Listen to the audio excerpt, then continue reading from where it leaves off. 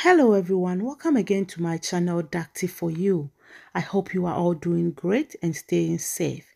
In today's video, I'm sharing with you how I make this amazing but yet delicious and simple spaghetti recipe that I know you and your family are going to love.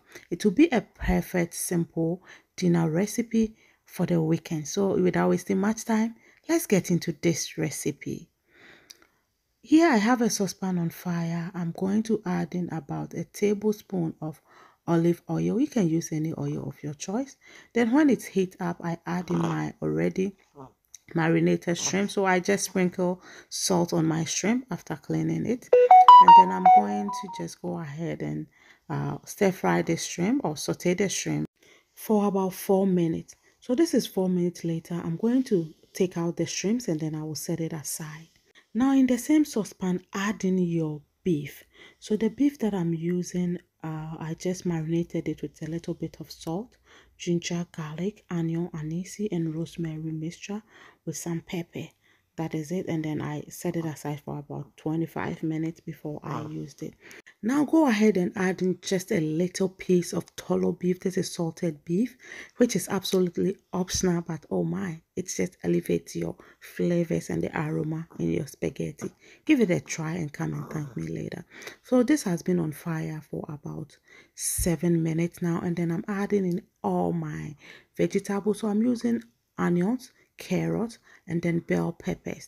If you don't have the red bell pepper, you can just add a little bit of tomatoes, but make sure that the tomatoes is not so soft. Then I went in with some cinnamon and bay leaves to it. Go ahead and then give it a stir. Guys, the aromas coming out of this is just amazing. This is a very simple recipe, but you are going to love it.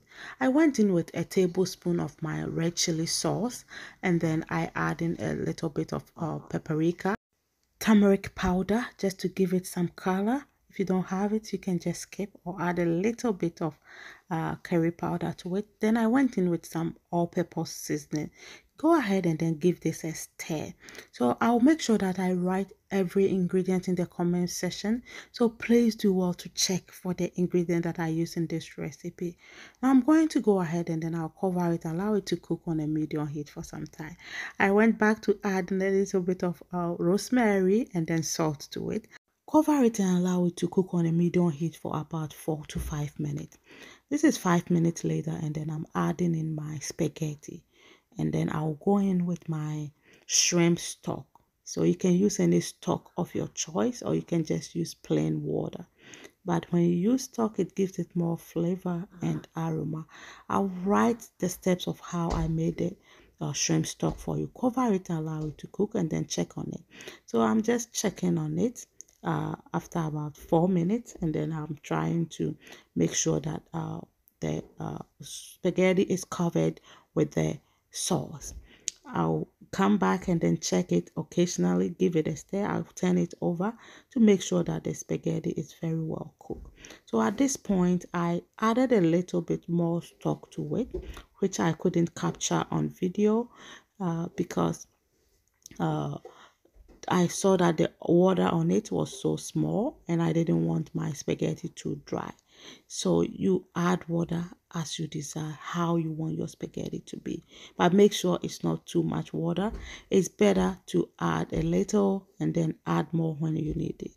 So this is almost done. It's about 90% cooked, and then I came in with my shrimps. I put it in, and then I'm going to make sure that I stir everything together to make sure it's very well mixed and very well combined. So what I did to my spaghetti before adding it is that I boiled hot water, and then I dipped the spaghetti in just to get some of the starch out of it. Yes, that is what I did before I added it in. So I did not add the spaghetti raw to it. I just dip it in hot water, like very hot water, to get some of it out. So this is it. This is how I make my simple but yet delicious one pot assorted spaghetti recipe that is perfect for a weekend dinner, perfect for every occasion, and I love it. Oh my, I know you and your family is going to love it. Please don't forget to like this video, share for me, and follow the page. Thank you all so much, and God bless you. Until we meet again, please stay safe and stay out of trouble.